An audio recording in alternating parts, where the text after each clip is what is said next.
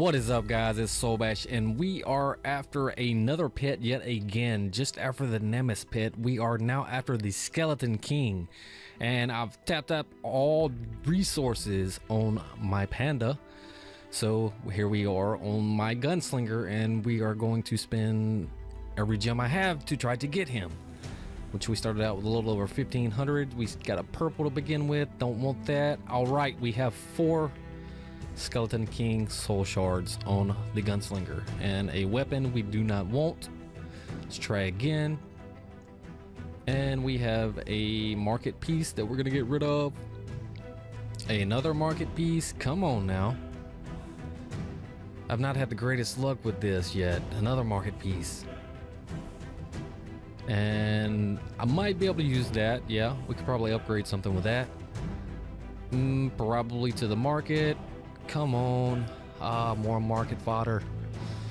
Give me something good. Maybe.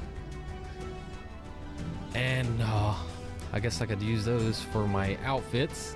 Come on. Nothing. Please. More. And we're out of diamonds on this guy. So we only got 4 on the gunslinger. That's so sad. But I always have something in store for you guys. And you see he's up for only 3 days.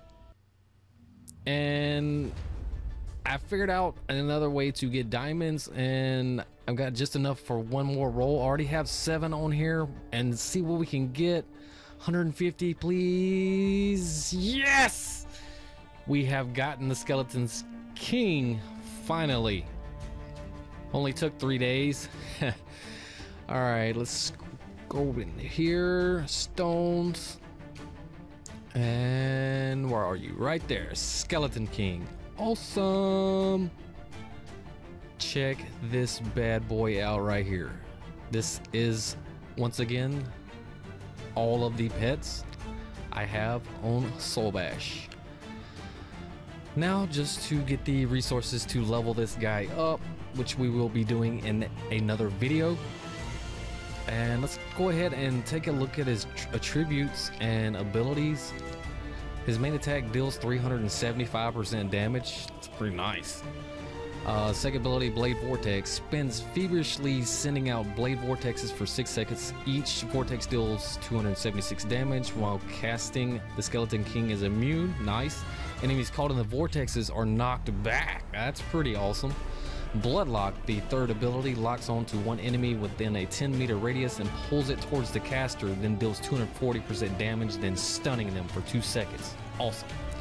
And the rare skill, Ghostly Hell, damage taken minus 30%. Nice. Reduces damage, reduces movement speed of nearby enemies by 20 plus pet evolution times 2, and that is a percentage. Stuns stationary enemies for 2 seconds. So this guy is all about some stuns. This is gonna get fun playing with him. All right, and let's take a look at his rare skill.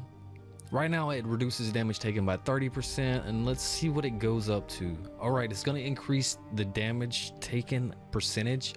Wow, 60%, 70%, and a total of 70% damage reduction. That is gonna be awesome. Now, I don't have very many awakening pills, but we're gonna at least throw something on them, except an ice proof. We'll skip that one. Valor, sure, why not? It's always good to have. Piercing, why not? It's something. Awakening, no, we don't want no fireproof. Valor, we already have. Defense, why not? Awakening, more valor, no. Come on, give me something good at least. Only had 11. Okay, we got a wellness. That's pretty decent start. More hit points is always good. And another piercing, so we'll refine that. And you know what? Since I like wellness, we're just gonna upgrade it as much as we can. I don't have very much experience to do this, but some base stats went from 4,500 to 14,500, so an extra 10,000 hit points, and his damage is at 750 now, and those are base stats, guys. And right here I want to show you guys how I got those diamonds to roll for this. All right, if you go into quest, it's another thing in here, kind of like the other ones we've been doing where you do 2 maps, except this is the Elite Challenge. I have not done a whole lot of these, and I wanted to save these just in case I did ever need them, and they did come in handy. Basically what I'm gonna do is you can do 5 of these a day, guys, and all you're doing is fighting an elite boss. Well, I've done like 6 of them maybe the whole time, so I've got a lot of ground to cover, and this stuff is pretty easy to do being I'm higher level now, so I'm just breezing right through it. And the end goal has some pretty awesome rewards for just the small amount of time that I'm going to spend on it. So what we're going to do here is flip this card, and we got a green, confirm. And now check this out. I did 1 map, and check out the rewards. Extreme challenge number 7, 10,000 gold and 50 diamonds. That took all of what, 30 seconds, guys?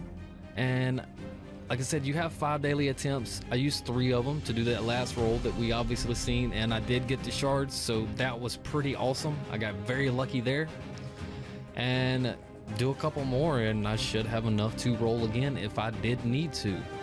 But we don't, because we already have him now.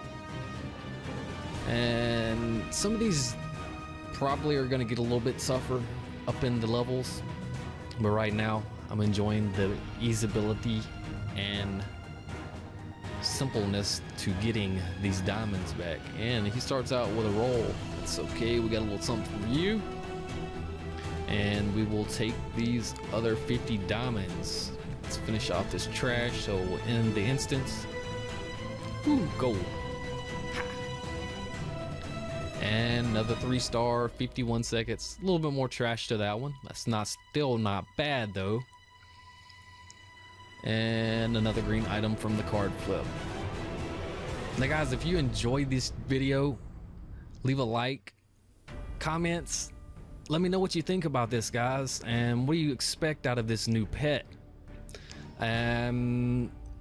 As we get into the next video where we do level him up and get into the action, I want to know what you guys think about it before you do see it. So let me know what you think in the comments below.